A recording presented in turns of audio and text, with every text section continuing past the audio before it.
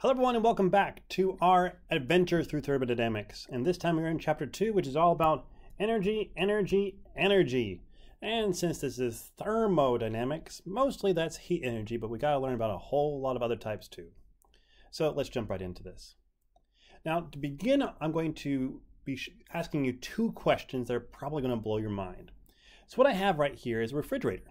It's in a well-sealed and well-insulated room, which means no heat goes out and no heat goes in. We're not going to allow that. That's not going to happen.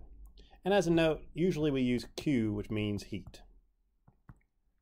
Now, if I have a well-sealed and well-insulated room, this is also something that's called adiabatic. So I'm going ahead and giving you some definitions here, but not to worry. We're going to be seeing these quite a bit. Okay, so in this well-sealed, well-insulated magical room, I have a refrigerator, and you stored your pineapple there, your melon, some cereal.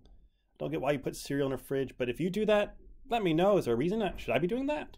Leave mine in the pantry. By the way, for some strange reason, you just decide, you know what? I just want to make all that food go bad, so you leave the doors open to your fridge. And my question is, this open refrigerator, is it going to heat or cool the room? Heat or cool the room? Now, I'm not going to answer that yet, because I've got a second question for you with an equally important answer. So in this question, I have a fan. We turn it on, it's blowing, it feels nice.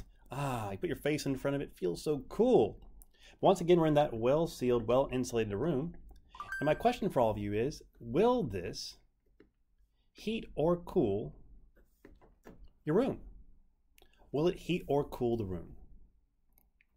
Now, the amazing and incredible answer to both these things is that the answer is that in both cases, it will actually heat up your room. Now, since we're taking this room right here to be a control volume, what we're saying is that heat is not leaving. Since it can't go out, I have to think to myself, well, heat can't go out, which means it's going to stay there. Okay, so you're thinking, well, just because the heat's staying there doesn't mean it's heating up. And you're right in that regard. You might also be thinking that, well, it's just cold, so it's just moving the heat from inside the refrigerator to outside, so it's not like any heat's being added. And just the process of moving it itself, maybe not. But one thing we know for a fact will tell us that this room will heat up. And that's that we have an electrical cord. And there is energy flowing in from that electricity into our system. And because the energy is going up, the temperature is also going to go up eventually. Now, if you're wondering where that comes from, there's various places. For a refrigerator, it has these little coils on the back of them. That's actually how it removes the heat. If you look at the back of your fridge, you'll see something like this. And if you actually stand next to your fridge with the doors closed, preferably, you'll notice that it actually feels warm next to it. It's not cold next to a refrigerator, it's warm next to a refrigerator. The reason for that is because it's expelling heat from the inside to the outside.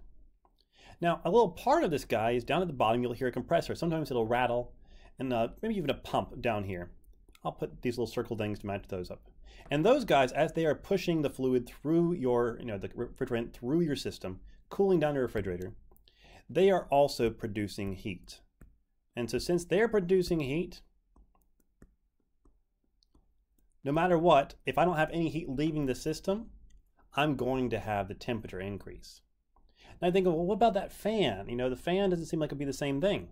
The fan is doing just the exact same thing. One, the motor right there is going to get hot, okay? Its temperature is going to increase. And if the temperature of the motor increases, then it means that the room is going to increase if no heat can leave. But even if I had a perfect motor, a magical motor that never got hot, was always the same temperature, this is an incredible motor, people. Just by it moving and circulating the air, I would increase the temperature. Because that's what temperature is. Temperature is all about a molecule here, and it's bouncing around. The faster it bounces, the higher the temperature. The slower it bounces, the lower the temperature. And so when I add kinetic energy to it, Ke is what we use for kinetic energy, that means that the temperature is going to increase. Maybe not right at the beginning, but eventually, the more I do that, the more random motion I'll have, the more temperature in the room, so long as heat is not allowed to leave.